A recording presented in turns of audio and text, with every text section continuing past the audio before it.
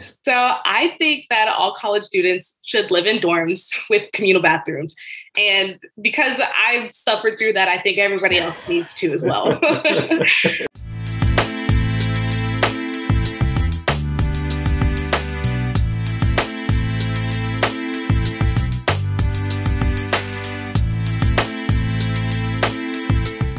What's going on, everybody? Thanks for joining us for another episode of the Black Student Success Podcast, where we bring you insight and guidance from successful Black professionals and students. My name is Selvin, and as always, we appreciate the support. So today we have Nyah Jordan, who is class of 2022 student at Boston University.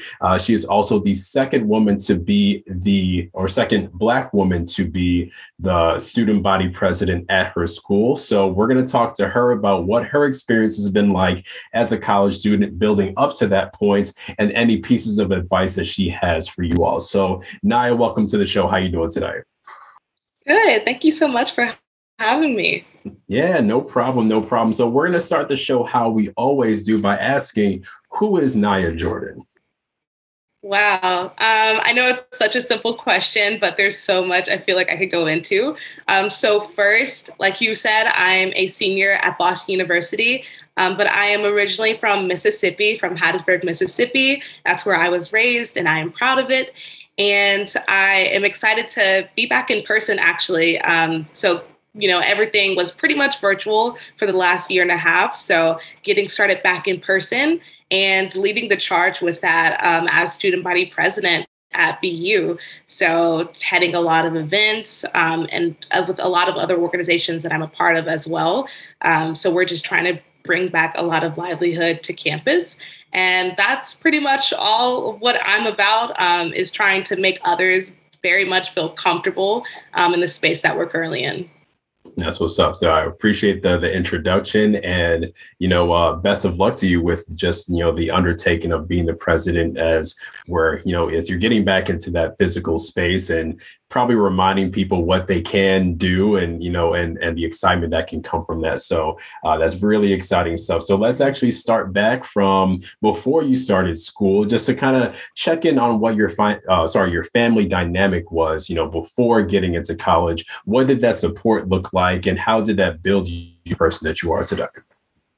Yeah, that my family has definitely ingrained in me some amazing values that have gotten me to the leadership positions that I have today, and definitely instilled in me the confidence that I can get to wherever I want to go. So my parents are in Hattiesburg, Mississippi. My mom and my dad, my brother's also there.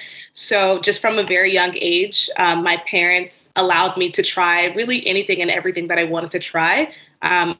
It very much stemmed from watching my older brother do it too. He's 4 years older than me. So my brother would take piano lessons or take a violin lesson. And I would say, I would also want to do that. Or if my brother starts playing a sport, I would also want to try basketball, soccer, track, anything. And then they would encourage me to do that. So I think every club that I was interested in school, I was able to do, and they were able to support me in that. And even outside of school, just any interest that I had in terms of creating my own fundraisers or volunteering for different things in the town, or even just trying to be as much as part of the community as much as I can. My parents were all about making that happen and making sure that I knew that I could do that even from a very young age. So, that's the mindset that I had going into college. And don't get me wrong, even though I may appear super confident today, it's definitely a continual process. So even having such a great support system of people constantly encouraging me, there's always in the back of your mind that insecurity that maybe I shouldn't be doing this. Maybe I'm not good enough. Maybe I'm not built for this. But even when you do have that support system, sometimes it can still be difficult. But that's a little bit about my family, and my majority of my family is also in Mississippi. So to have even extended family be there for your recitals and your concerts and everything else is also such a great feeling. Yeah, yeah. No, it sounds like you had a little bit of everything there. You had both your parents who were really pushing you to do a lot of those things that you had in reach. You had your older brother to basically kind of, have as a model for those different things, allow you to, kind of get your feet wet with exploring different interests that you had. Even if you were just kind of following what he was doing, that was kind of giving you that stepping stone to get into some of those things that you like on your own. So it sounds like a very good foundation that you have, and especially when you mentioned the extended family that you had that were attending different events to support you in that way. I'm sure that helped with, like you said, building that confidence. And of course, that's always a journey in itself to, kind of catapult you into some of those different things that you're doing, especially now that you are, away from Mississippi. I'm pretty, a pretty considerable distance away from there, and kind of doing those things on your own, but still kind of having the support of them, from back home. Yeah, I just like even definitely follow my brother's footsteps all the time. And that's actually how I got into one of my most successful activities, which was speech and debate. And I was also in a majority white school. My parents we switched schools when I was 9 years old. So being kind of placed in a completely new environment like that, initially I was kind of just like a young kid ready to start school. But, being one of the few people of color in the school environment, I think that's where some insecurities stem from as well, thinking I literally don't look like anybody else, or sometimes I'm interested in different things. Like my background seems so different than everybody else's. But that was another thing that my parents wanted me to do, is say, like, you are not limited to what you look like or for other limitations that people have placed on you. So despite that kind of being something that I felt like I had to continually overcome, is that, from simple things like I don't need to straighten my hair, to be in the environment that I'm in, or I don't need to talk a certain way. There isn't anything that kind of makes you more or less Black. And, that's something that I felt like I've been able to reflect on at the age that I am now, but something I didn't quite realize when I was in high school. So that's why my support system was so important, because I felt like, being the not the only Black girl, but, like one of the two or one of the three in a small class, you kind of feel like you're on the outside looking in. So yeah. I kind of forced myself to do different things, to be out there and be like, I'm not any different than anybody else here, Yeah. I think there's a certain level of, authenticity that you have to kind of learn over time, and like you said, learn that it's not limited to certain things or aspects about you. And then, on the other side of the coin, if you're in one of those situations where you're one of the few Black students, that, not having to have all this pressure to, be a certain level of representation for an entire race. I think that's like a common thing that you would find for those who are in those types of situations. And, it's kind of fortunate that you kind of learn that early on, or you're able to kind of reflect on those different things now, as it may be very similar or a similar environment that you're in now compared to, that upbringing, and now kind of knowing how to navigate that with having the support of your family. Yeah. And even at Boston University, even though the school is nowhere close to being like having a lot of Black people here, even though it's 17,000 undergrads and roughly about 3% of that are Black students. So, I'm still a minority. Despite, BU having like a very large international population. So there are a lot of students of color here, but I'm still finding myself, having to navigate that environment, and whether that's people, adjusting to whether like the language that you're using. I've just felt like I've learned so much about myself, and even how to handle myself in certain situations now, and that it is absolutely okay to speak up, and that there are other people also in the room that are willing to support you and that are willing to be there for you. So even being at BU, BU has even just encouraged me to do that, but also even in the academic environment that I'm in, the classes that I'm in, even if something negative does happen, I've grown to where I can say something in a really like appropriate way. You know, it's not coming off where I'm like flustered and stumbling over my words. It's coming off to where I can definitely articulate myself to where I can explain what happened, what went wrong, and what we should do now and go from here. That's what's up. That's what's up. So a lot of really good skills to be able to bring to the table there, and really add to your experience as a college student. So that kind of goes into our next question. Just, you know, what is that experience like at BU, you know, on the academic side, on the social side, you know, with you trying to navigate, and you now being a senior at this point, you have had the experience of, you know, going through at least 3 years in school. And then on top of that, having to be a college student during the pandemic and now kind of returning to that physical space. So what has that experience been like for you overall? Yeah, I mean, I definitely have discovered a lot about myself and my confidence. And I always say, like when I'm giving different speeches or something, that who you see today is not who I was freshman year. And, you know, I just want to use that as a testament to how much I've grown. Because, you know, freshman year, I'm still looking in like a small, if I'm in a class of 12 to 15, you know, I could still be the only Black person in the room. And I felt that maybe going to college, that's something that I wouldn't have to deal with anymore, that when we're discussing topics on race, that I wouldn't have to be the sole representation of the Black perspective, because that sometimes can feel really heavy on people. And, you know, I don't believe that it is the responsibility of like the only Black person, you know, to just completely educate you on all things Black or Black history and so on and so forth. But also at the same time, being in that environment has like even saying like, I am not the sole person that you need to come to and to look to for these answers, that there is research that you can go out and get there on your own, is something that I've learned in college. And it's harder I was like learning to definitely speak up more, you know, freshman and sophomore year, and then sophomore year, spring semester, the pandemic happened and everybody went home. And it almost felt like starting over in terms of learning how to speak up literally in class, like with unmuting yourself. So, you know, here I am on this journey for myself, and then everything is interrupted. And now it's like, how am I supposed to like assert this confidence that I've learned in a computer screen? And, you know, and it's like, should I even say anything at all at this point? Is it even worth it? Because, you know, the professor's confused, I'm confused, just in terms of how, like, what the rest of the year is going to look like.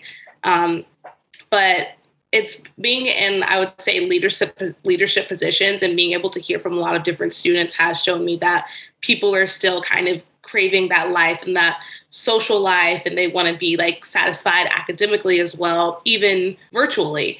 And so, you know, you have to think of different ways to where like we can't look at where you are and think, well, I'm just going to pause until we, you know, come back to normal. You have to find ways to take what you have and be very innovative through that.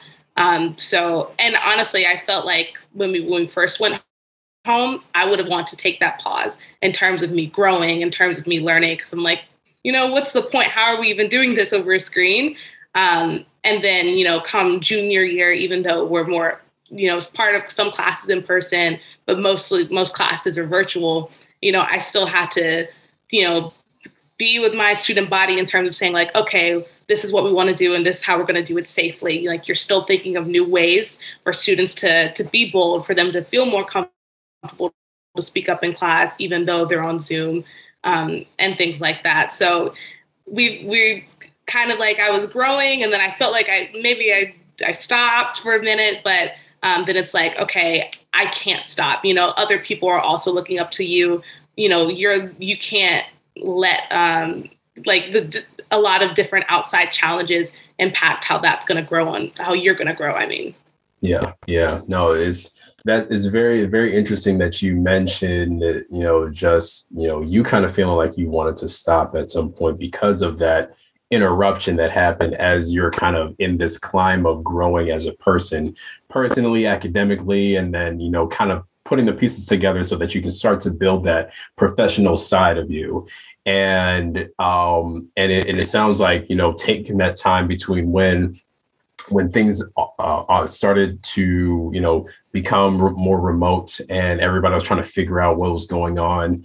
And it sounds like at the beginning of that following year that you had the time to kind of reflect on that and, you know, try to decide what you're going to do as that person in leadership, you know, with a number of different students who are kind of looking to you for that support, to that guidance, and figuring things out. I think one of the biggest things that the pandemic has done is made us a little bit more creative than we, you know, would have been under normal circumstances.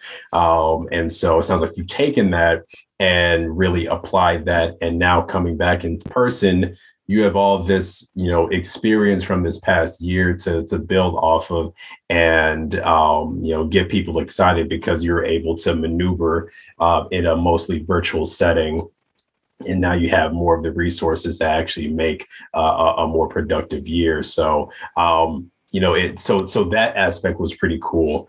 And the fact that you were still able to kind of maneuver through, you know, being the minority in some of your classes or just in the school as a whole, but kind of taking what you've used before and then being able to still capitalize on those things and be able to kind of move forward and probably inspire some of the other students who might feel in the same, you know, same boat in terms of being a minority in whatever case that may be. So it's a really unique experience, something that you can definitely, you know, 5 years later reflect on this and to see how much of that has grown you into the person that you will be 5 years from now. And I'm sure you're pretty excited about being able to kind of basically take it home with this senior year. Oh yeah, I'm so excited for what's to come with my student government team and the other organizations that I'm a part of, like Sisters United, for example, which is an empowerment group for Black and Brown women on campus. I've even had people already reach out to me before classes have even started, you know, saying like thinking like, how can I get involved on campus? What can I do now? And that's something that we didn't see last year as much. That's something people weren't even sure who to reach out to or what they were interested in because they weren't able to see it, you know, full blown or what that club actually did. So to see that energy again on campus is something we absolutely want to capitalize on. And also something that, you know, like how student leaders like myself and others, that's what we're here for, is to create those avenues for people to be creative and express themselves, for them to, you know, have a lot of fun and meet with people at events. You know, that's definitely what we're here for. And also just my senior year, being able to participate in traditions again. One big tradition that we just had was the matriculation walk for the class of 2025. And I was the undergraduate speaker for the matriculation. And this class is actually one of the biggest classes that BU has had. It was a little over 4,000 students.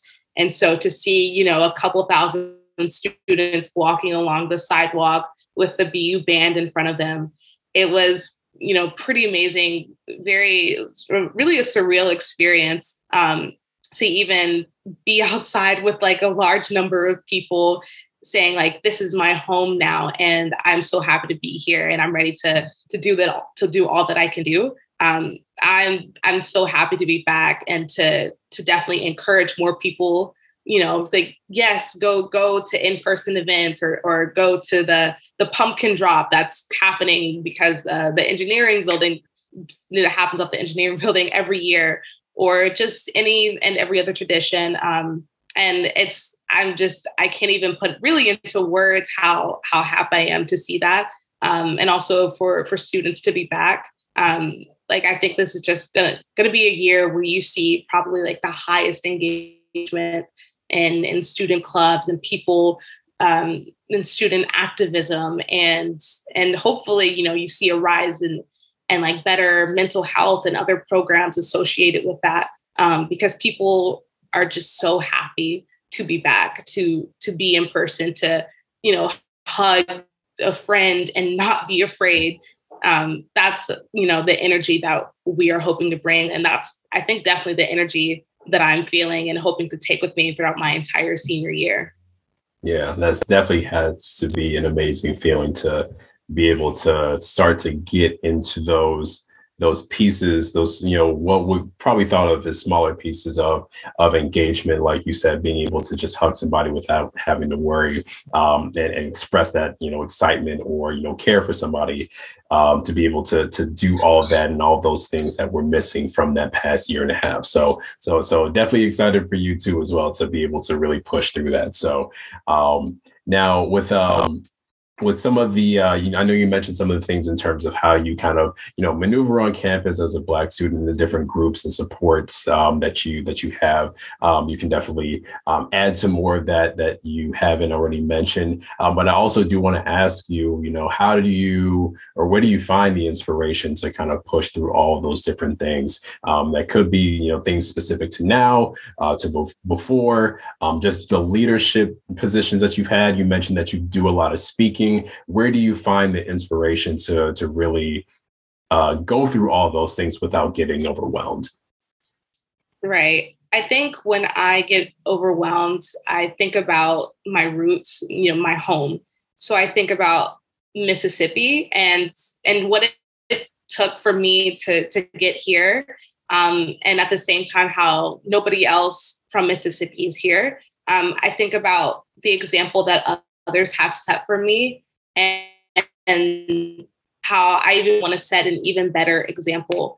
And that is, largely what drives me when I'm tired, is knowing that at least one person is going to be like inspired or encouraged from what I'm doing now, from the work that I'm doing now. Because I remember looking at, other Black women who are not really too much older than me and thinking, I want to be where they are, but I'm not sure how to do it. And that's what made me realize how important it is, especially for Black women, to be an example and to be in leadership.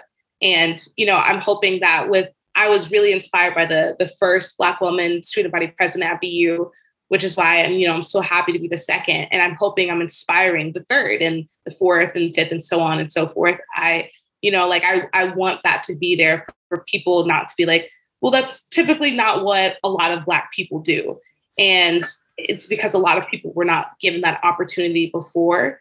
So that is a large part of what is inspiring me, is knowing that, we are, Black people are still breaking barriers. We are still having a lot of first. And we need to kind of keep carrying the baton, to have our seconds and to have our thirds, because that's something that I'm not seeing a lot, is that we may have our first, and then sometimes it stops there, and then you won't see another Black person in that leadership position for years. So my hope is that, inspiring Mississippi kids, that you can go to college out of state, and you can come back to Mississippi and make it better. It's for people to look at you as inspiration to keep that chain going. So, when it's a dark day and it's hard to get through, really, I'm thinking of all the other people that I'm going to be able to help once I get through this, or with the speech that I'm procrastinating on writing. I'm like, think about how your words are going to impact other people. So I think that's a large part of my inspiration and my drive. Nice.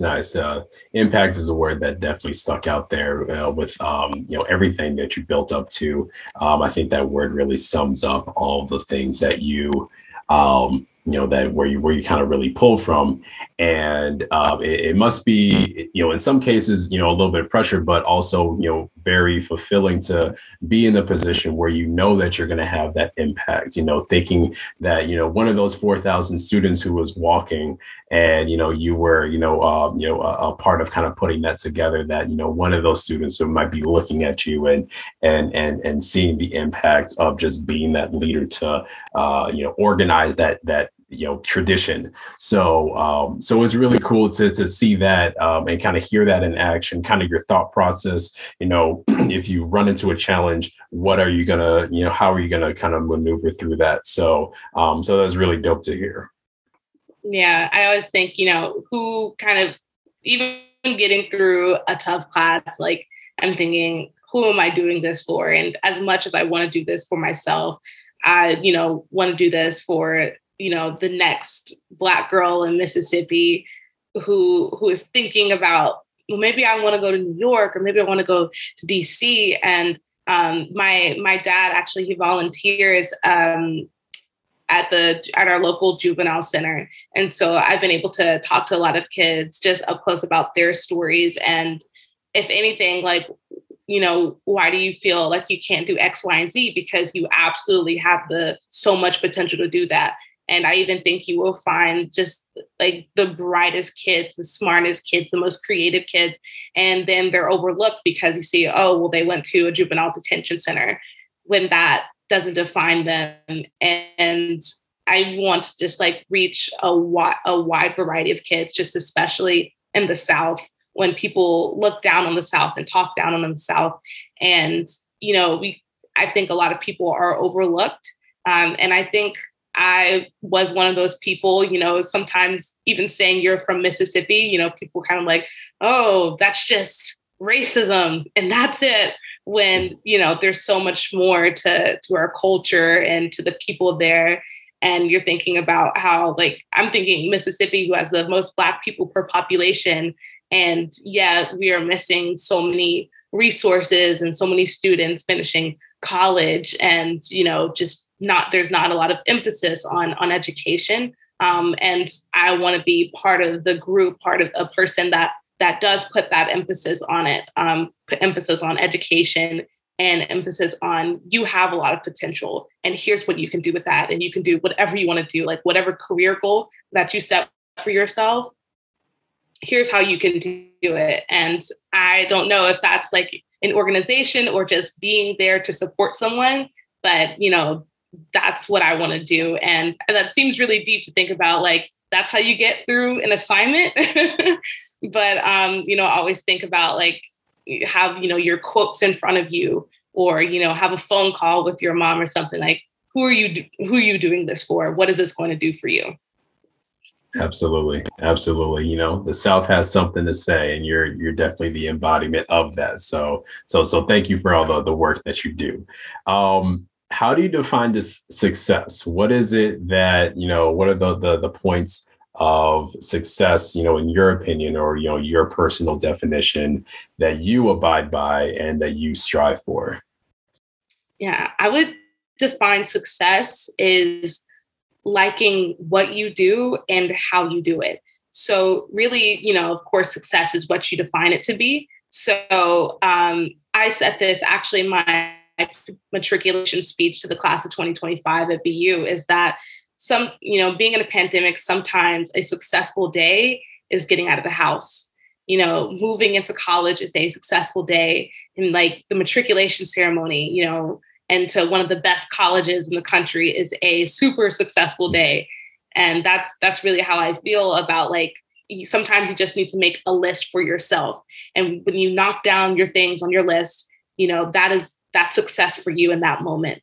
Or when you reach a goal that you've been working towards for a couple of years, like, that is success. And that's not something you need to look at everybody else at. You don't think, well, they got that position, 2 years before I did. I don't think that matters. I think you're going to get the best thing for you at the best time that you need it.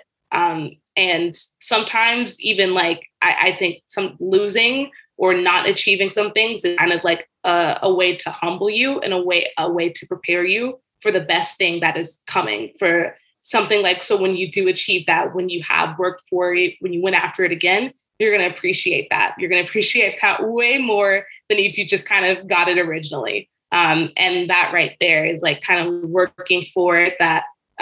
That's success to me. So liking what you do and how you do it. Awesome definition with that. Thank you very much for that. And now, before we wrap up, now, we always want to ask, one or two fun questions. So, with you being in the midst of being a college student, what do you think is one rite of passage that all students should go through? Oh, I really like this one. So I think that all college students should live in dorms with communal bathrooms. And because I've suffered through that, I think everybody else needs to as well. It's even though it is a lot at times, but sometimes you might just like run into somebody in the bathroom and that might be your new friend or something like that. I just think living in kind of like a regular dorm where you're kind of forced to share things, I think that bonds you with people, maybe not in a way that you even wanted to be bonded, but, I think some of my closest friends I think I've met have like lived on the same floor as me or in like the same dorm as me. And even complaining together, like about the like communal experience, that's a bonding thing right there. Yeah. It's the best of times and the worst of times, depending on who it is or who you run into.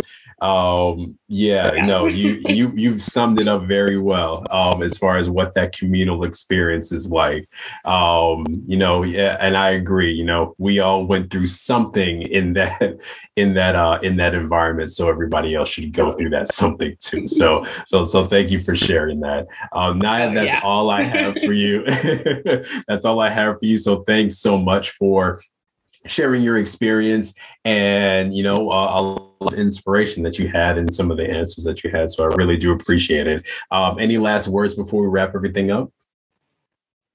One thing that I always tell people when they ask, like, what's some advice that you would give to yourself or even advice that I give to other people, I say, you are enough. That is just something that I repeat to myself, especially when, I'm feeling a little down, is that whatever you are doing and whatever activity or whatever you're going for, know that you are enough and that your voice is valued wherever you go. Even if the company that you're at or the classroom that you're in does not seem to value it, know that your voice is valued, that you are enough. So, go apply for that position, speak up in that class. You got it. Awesome. Very great advice. So again, thanks, Nyah, for joining the show. And thanks to everybody for listening and watching. Be sure to follow us on social media. That's Inquire Higher on Facebook, Twitter, and Instagram. Check out our website, inquirehigher.com. And then you can check out our new online community where we have both Black students and Black professionals residing, sharing relationships in terms of mentoring and resources. And we're looking to build that. So definitely check that out on our website. So until next time, peace.